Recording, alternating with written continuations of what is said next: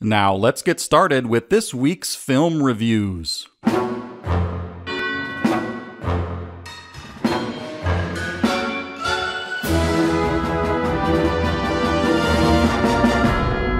First up, we've got Forbidden Zone, directed by Richard Elfman, released in 1982. There is a story about the making of this film that few people know, and not even the superfans. I happen to live out in Los Angeles, and I work with various people in the film industry, and they've confirmed everything I'm about to tell you. As far as I can tell, this podcast is the first place this story will be told in public, so listen to this. When they were finishing Forbidden Zone in the late 70s, there was a post-production piece of analog gear, a film processor that was very expensive. It was cutting edge and made by a French inventor. And all over town, the film studios were in a huge bidding war trying to get this thing so they could use it on their big budget releases that year. You know, the directors of the most important films of 1982, like E.T., Blade Runner, and even Time Rider, The Adventure of Lyle Swan, were banking on getting a hold of that thing. But it turned out the French inventor was an intense fan of Mystic Knights of the Oingo Boingo. Richard Elfman was part of a theater group in Paris in the 70s, and the French inventor used to attend their performances. And the live shows actually inspired the French inventor's work. Now, fast forward a decade, and that inventor heard that Richard Elfman was making his own movie.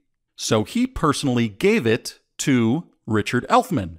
And Forbidden Zone would be the first film to be processed by it. And of course, the studios were furious. Now, you're probably wondering, what was this device? Well, this film processor was one of a kind and very delicate. And no one knew how it worked exactly. And basically, it was an antique-looking box. It was pretty simplistic from the outside.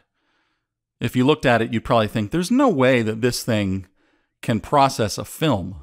But according to the instructions, you'd just load the master roll of 16mm or 35mm film into it, and it would process it pretty quickly.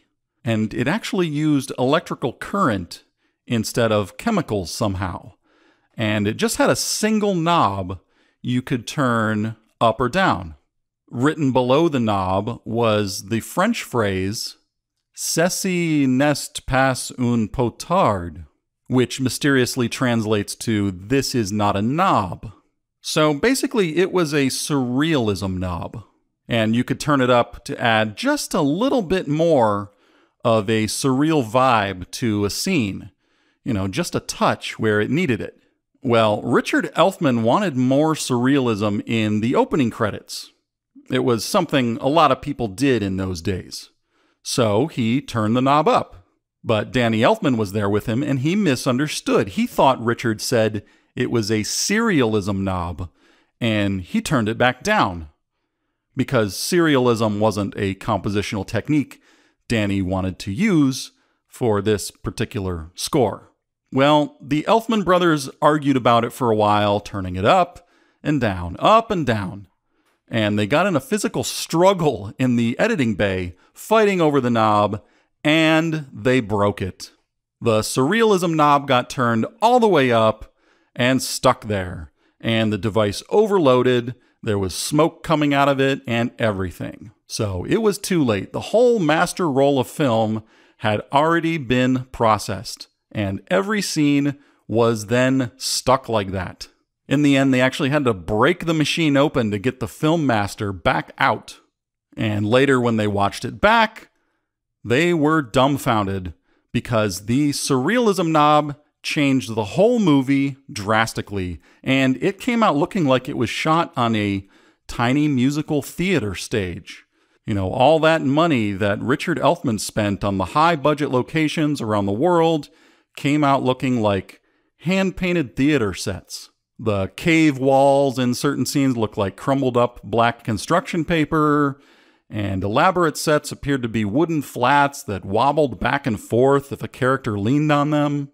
And when characters flew or jumped through the air, you could clearly see the strings. And basically, elaborate action sequences with tons of special effects came out looking like Monty Python's stop motion. And most disturbing of all, Forbidden Zone wasn't even intended to be a musical. And of course, no one was ever able to use that strange film processing device again, and the inventor vanished, so it couldn't even be repaired. And realize it's not like analog film can be unprocessed. There wasn't an undo button in those days. You had to commit. In the end, the film came out 103% surreal. That's right, not 90% surreal, not 99% surreal, not even 100% surreal. 103% surreal. And if you watch Forbidden Zone, you will agree. The DGA even did studies that verified it did have that exact amount of surrealness. And it's not something anyone thought possible at the time, or even since. Many others have tried to make a more surreal film than Forbidden Zone, and each time they failed. I actually heard that David Lynch spent a fortune trying to reconstruct his own surrealism knob, and he ran Twin Peaks Season 3 through it, turned the knob all the way up to infinity, but he only made it to 97% surreal, which was a major artistic disappointment to him. Anyway, I gave this film 5.15 out of 5 stars on Letterboxd.